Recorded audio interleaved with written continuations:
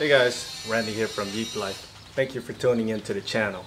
And if you have not yet subscribed, hit that subscribe button and the like button and also the bell button so you can get update when we post and upload videos. Now on today's episode, we are going to install a lift kit.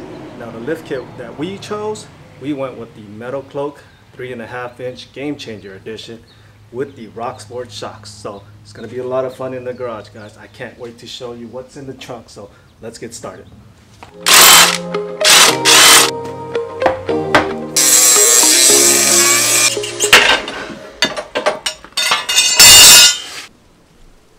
Before we get started on the upgrade, I wanted to capture some video of the Jeep JL Rubicon so we can treasure the memories that this little red box took us on the first year we had it. There were plenty of trails this Jeep took us on, from bombing through the desert to waterfording through deep and extended water crossings, to crawling rocks in the San Bernardino National Forest just to go look for a water sinkhole and spectacular campgrounds in the Lake Arrowhead area, which was definitely a hidden gem. We even explored the Eastern Sierra for some great and amazing camping area and climbing deep rutted and dug out hills. This Jeep can do a lot stock, but like 90% of Jeep owners, what do we do when we get a Jeep? Get it lifted and put on bigger wheels. Ta-da!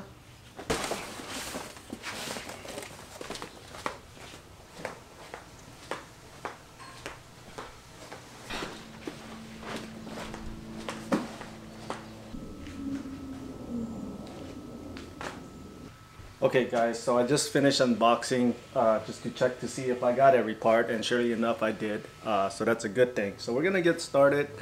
Excuse the background, I know it's a little messy. It's my garage. I really haven't done anything much to it, but just threw away all the junk and just kind of left it there. So let's put all the parts on the floor. I will tell you what the kit includes and what it all comes with, and it's very beautiful just to even look at it. So let's check it out. Alright, let's just see what they sent us in the box. Okay. Some rare coils.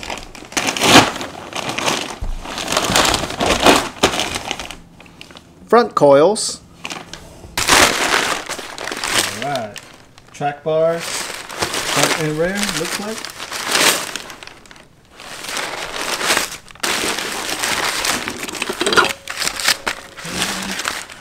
Upper and lower control arms. Okay, look like rear bump stop extensions.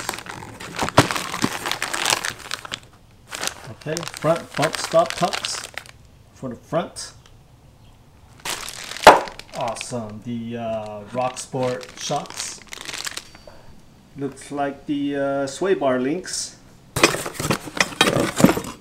Looks like some shock mounts for the lower control arm. And the isolator.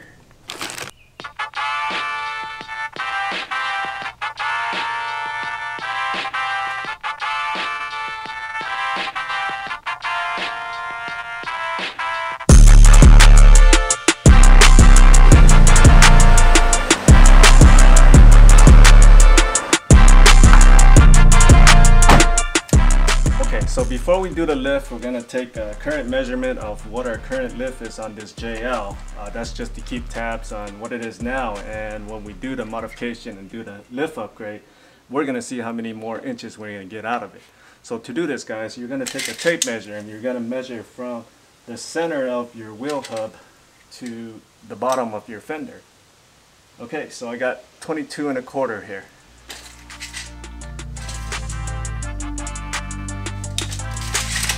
Okay, on the rear of the wheel, I'm getting 23 inches on this side and on the opposite side as well. So measuring the sliding rail from the ground up, I'm getting 17 inches to where it touches the bottom of the rail. Here are some of the tools you'll be needing for the install. A socket wrench, a hammer, some crescent wrench, impact wrench, a power drill, a step bit, a screwdriver, a mallet, a crowbar, some hand gloves, a flashlight and a headlight, a ratchet strap, some jack stands, a torque wrench, some spring compressors, a floor jack, a hex key Allen wrench set, a Dremel, and most importantly, a 20-pack case of Budweiser.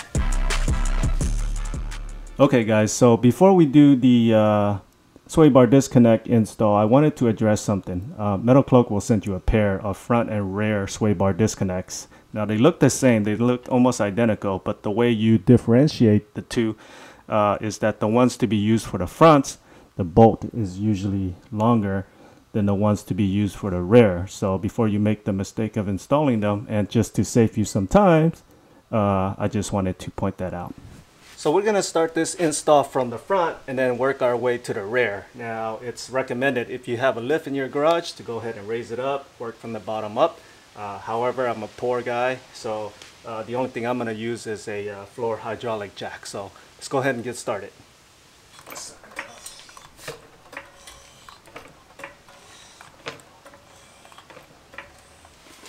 So we'll be using a pair of jack stands for this install. Now, safety is always first, guys. I also recommend that you guys use a pair of gloves as well.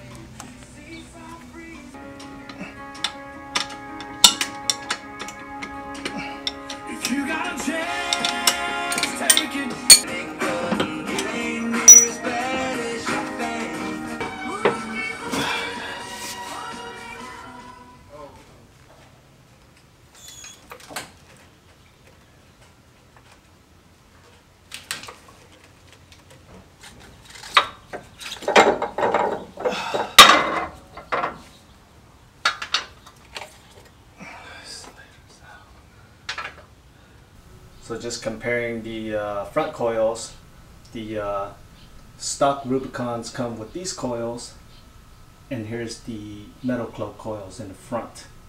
A lot more sexier and higher.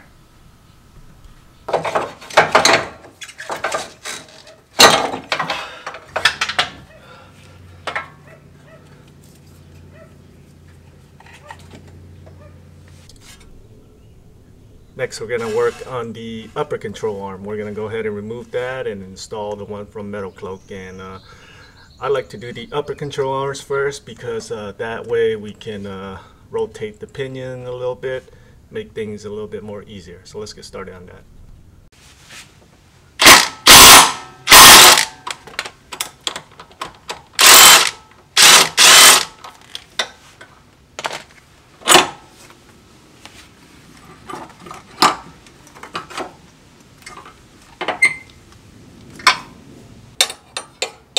And now do the same for the opposite direction.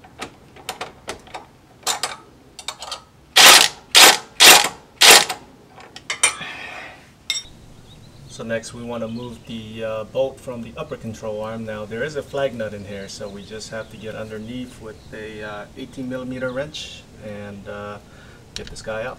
Okay, underneath there's a heat shield here, so we just gotta move it aside and get to the bolt here and get this guy out. Alright, I think we got the arm loose there. Okay. So here's the comparison with the upper control arms. Metalcloak's a little bit more beefier than the stock Rubicon ones. So Metalcloak wants you to adjust the upper control arm for the JL about 19 3/4 inches from eyelid to eyelid. So from the starting point here to right there, and I have it at about 19 3/4 of the way, so we're good to go.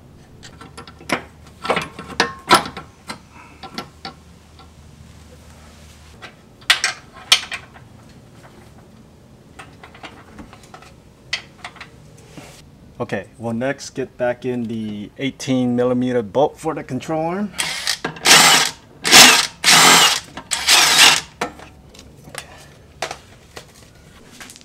What we just did on the left side, we'll apply the same concept on the right side.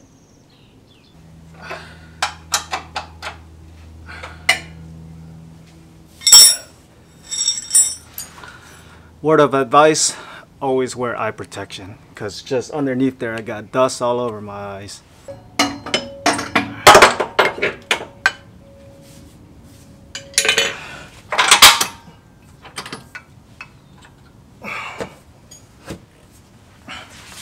And now we just get this guy tightened up.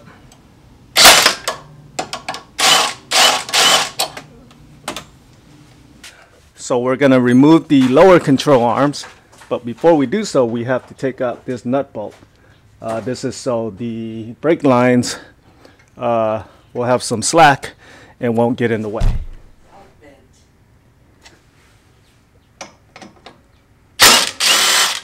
Easy peasy. Now we got a lot of play.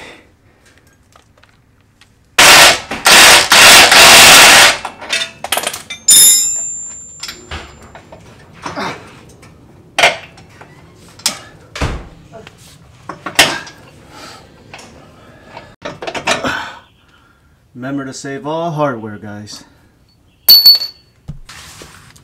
Okay, now we'll get the bolts off on the lower joint.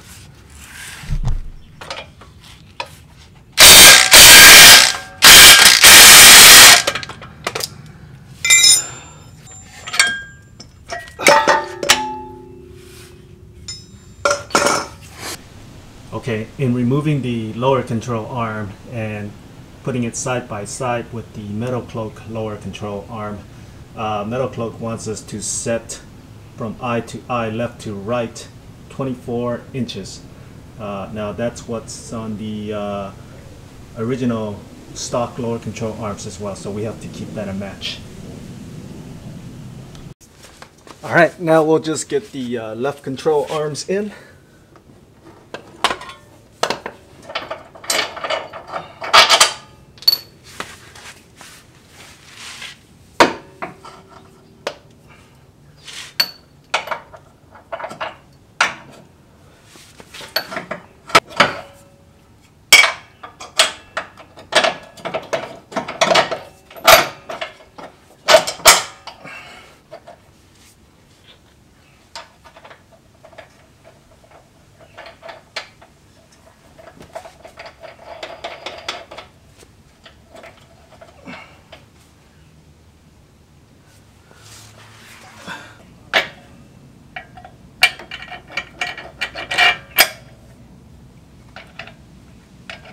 So we're getting the bottom joints in.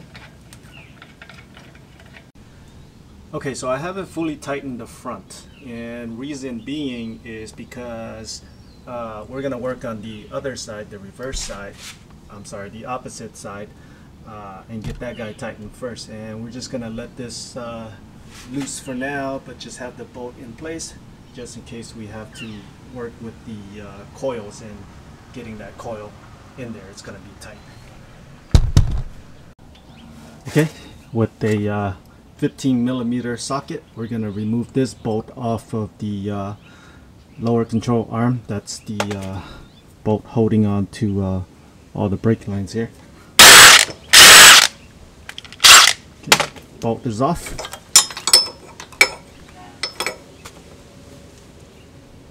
$24mm hand wrench on one side, 21mm socket wrench. We're gonna take this bolt off.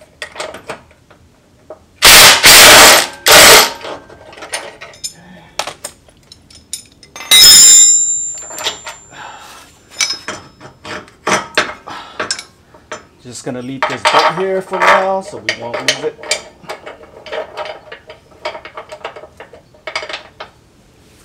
Now we'll get the bolt out from the lower control arm. Okay.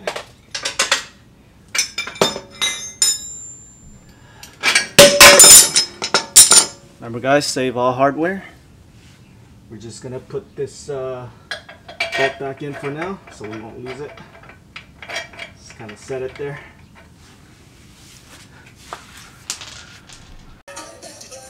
Okay, where we have the bolt rested first, we're just gonna put in the arm.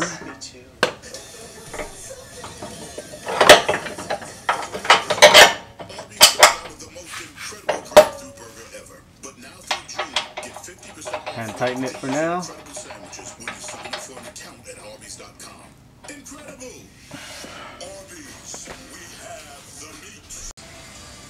Okay, we're doing the same for the lower joint.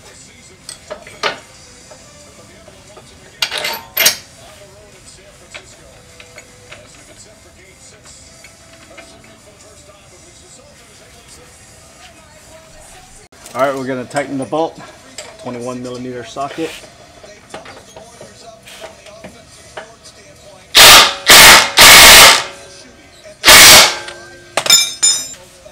Now we're going to get the bolt in the lower control arm.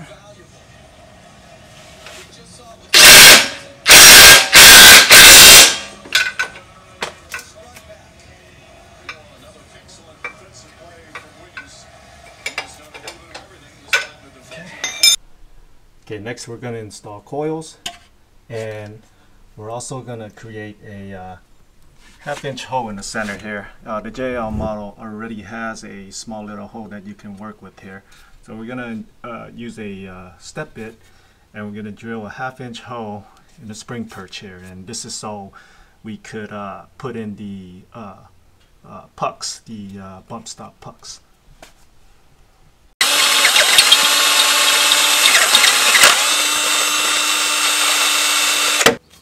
There, that's about a half-inch hole in the spring perch.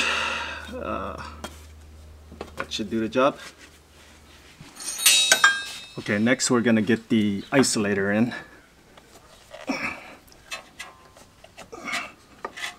Okay,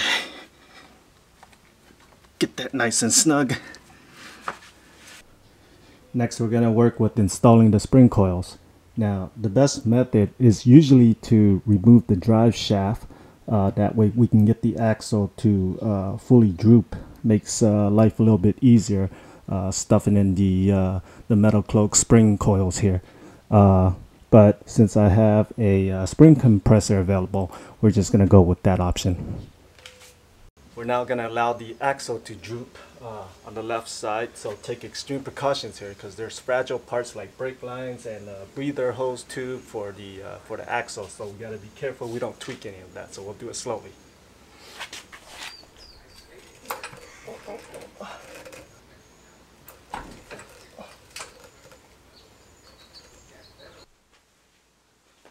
Okay, now I'm not going to push it to the limits. That's the most I'm going to allow for it to droop for now. Okay, I think we got the axle drooped down enough to where we can try to fit these in. Now, when it comes to putting in the coil spring, guys, take extreme precaution because you know, these things have a lot of tension and a lot of pressure. So don't fuck around with these because this could take out your head. So we're just gonna go ahead and put them in.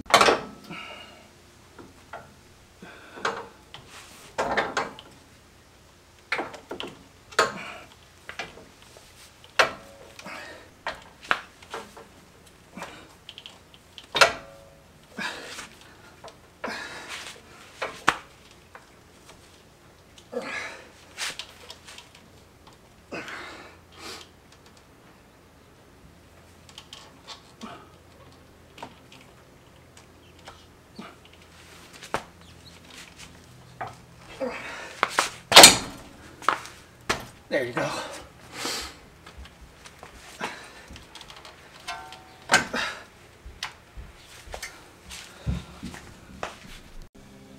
Okay, it's a little bent right now. We're just gonna have to put it in place, and just make sure, guys, that you position the coils in the axle base here, the coil base. I mean, make sure it touches that.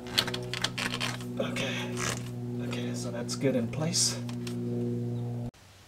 Now we're just going to take out these coil spring compressor. Now again, use extreme caution here. These things are still under a lot of tension, so make sure you're still wearing your eyewear and gloves as well.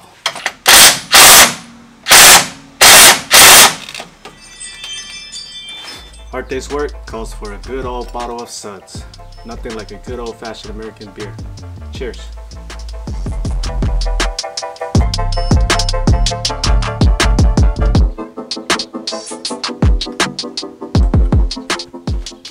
Okay, now we're working on the right side, the front right, and we're gonna get that axle to droop. This side should be a little bit more easier than the other side, so I don't think we'll need a spring compressor to get the coils in.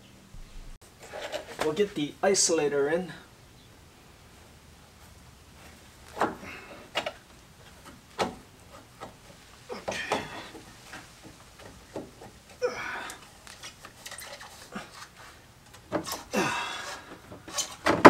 That guy in there nice and snug.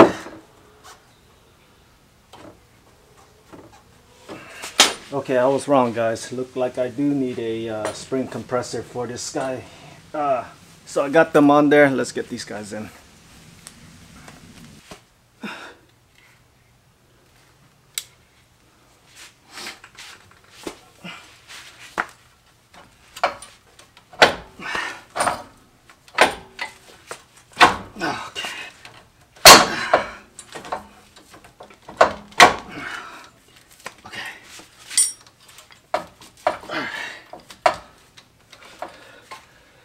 And now we'll just have to take off the spring compressor.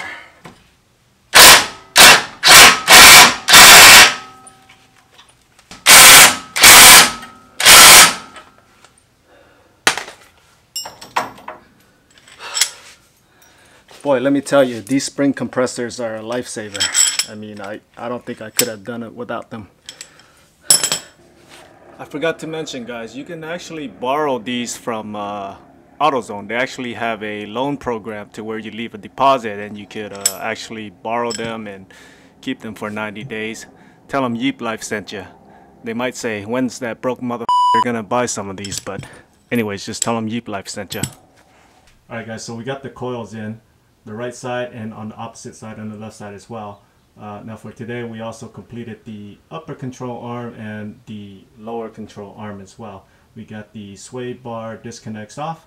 Now we're gonna wrap it up for today. It's getting kind of late, 8 p.m. here, 90-ish degrees or so in Southern California. I'm getting tired and a little buzzed, so we'll wrap this up today and we'll start fresh tomorrow.